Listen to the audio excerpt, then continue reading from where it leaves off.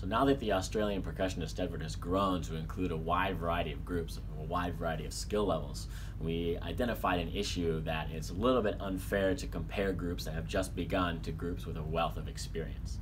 To address this issue, we've divided the test piece into two divisions, Division A and Division B. We feel like this division gives all the groups opportunities to be compared against groups of their own skill level and then receive feedback to where that is pertinent to wherever they are on their own musical journey at that point in time.